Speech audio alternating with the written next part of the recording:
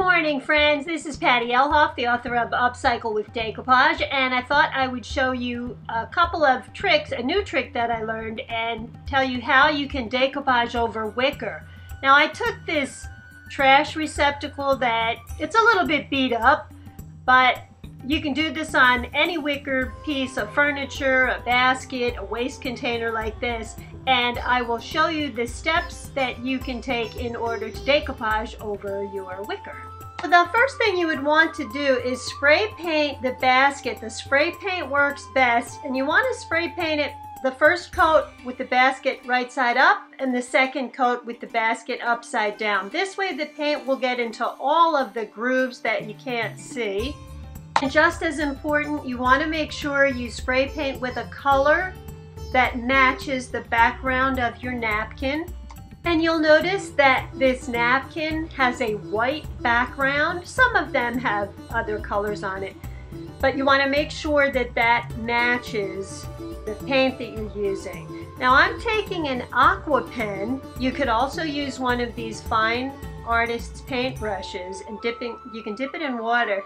And what I'm going to do is go all around the edges of the images that I would like to tear away from this napkin with this aqua pen or with the paintbrush. And I don't want any of these hard edges right here either. Those would stand out a little bit more when you decoupage, even though the background is lighter. So any of these hard edges, I'm just going to pull these away. By the way, I keep saying aqua pen. It is an aqua brush. Sorry about that. All of these will be available on my website. The link to my website is just below this video. I have a whole different selection of napkins on there for you to look at, and you can get anything you need through my website. And it goes through Amazon, so if you've got Amazon Prime, you can get all the free shipping, and you can do the rest of your Amazon shopping on my site too. And don't separate the napkin until you're all done. Make sure you get as many napkin pieces as you need to cover your whole surface. Just a couple of other things I want to mention. You want to use one of these wide chip brushes. And this is a new extra tip that I can show you to help you when decoupaging on these type of surfaces. You want a very good napkin decoupage glue. And if you can't find this, I'll also have some on my website. I haven't been able to find the Viva Decor for you yet, decoupage glue, but I do have a very good napkin decoupage glue on my site. And you want to make sure you have plastic wrap. So before you get started decoupaging, make sure you have those three things, and here's what we'll do.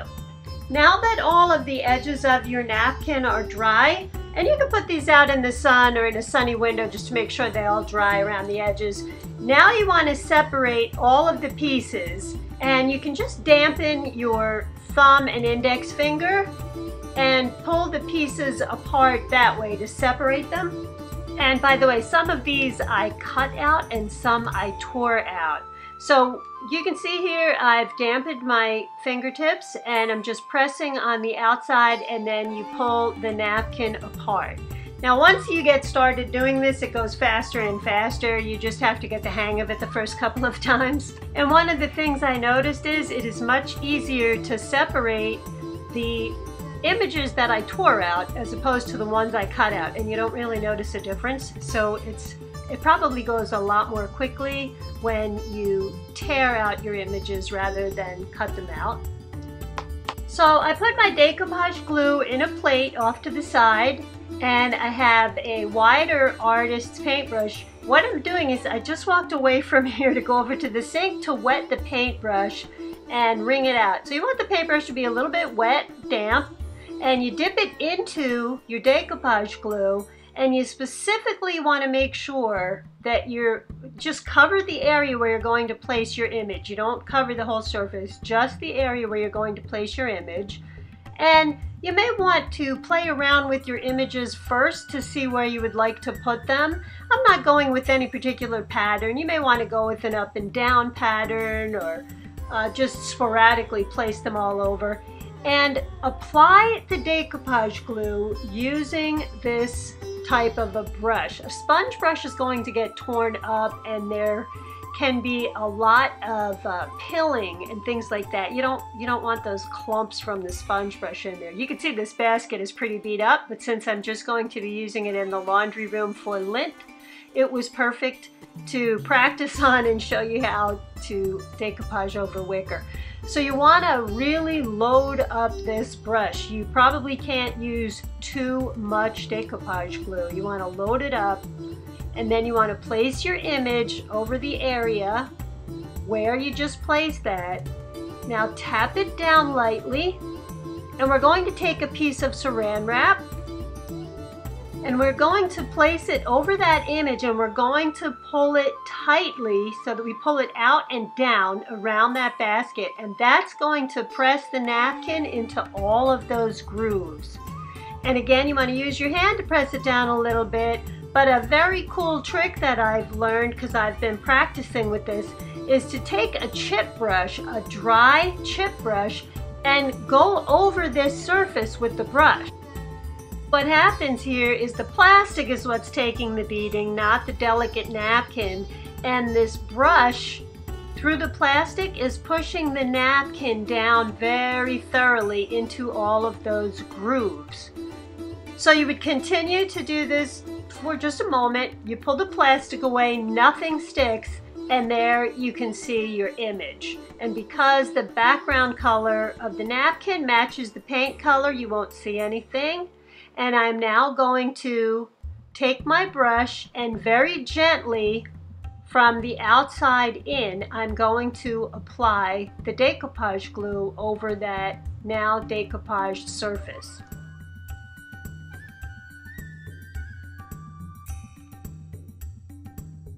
And I'm going to go around my whole piece and just complete it this same way, following those same exact instructions. Apply the decoupage glue, put your image down, put the piece of plastic over the image and tap that down, and then take your dry brush and go over this again. By the way, you want to make sure that after you pull away every piece of saran wrap, you throw it away. You want a fresh piece of saran wrap each time, or it will pull your image up. And I'm going to go around the whole basket and finish this way. And once everything is dry, I'm going to take this outside. This is dry actually now. And I'm going to take this outside and spray it with a high gloss top coat, and I'm going to apply my glitter while that is still wet, while the top coat is still wet. And here I am outside, and I am out of my triple thick spray on top coat, which is my favorite. So I'm just using a shellac here, which I don't really recommend. I'll have the proper top coat on my website, and I will order some while I'm at it.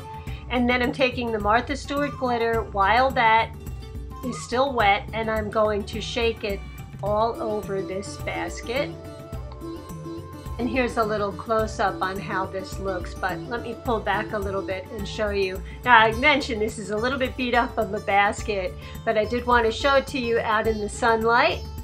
And this went from just being something we were going to toss out to something that I actually need in the basement, and that is how you decoupage over any type of woven surface, really. This, you want to make sure you use napkins. I sell my own line of tissue papers, but the tissue papers can't get into these grooves as well as the napkins can. So my friends, thank you so much for your beautiful, lovely comments. Upcycle with Decoupage is on Facebook. If you go over and like and follow the page, you'll be notified there every week right on Facebook when I put a new video out or a new blog post out. Don't forget, my website link is just below this video, and you can head on over there and buy all of the supplies you need through Amazon and my website, and you can even get everything else that you need for your home. Subscriptions and likes are huge, as are the comments, so I thank you guys again for your continued support. I love hearing from you guys. I can't get back to everyone anymore, I'm so busy, but you really make my day, and I hope I'm helping some of you out with some of your designing solutions. And isn't it nice that instead of throwing something away or going to buy something brand new, I took something that really was pretty unwanted, and now this will be my favorite thing in the laundry room. So I will see you guys next week with another video or a blog post. Hope you're having a lovely summer. Take it easy, my friends. Bye-bye.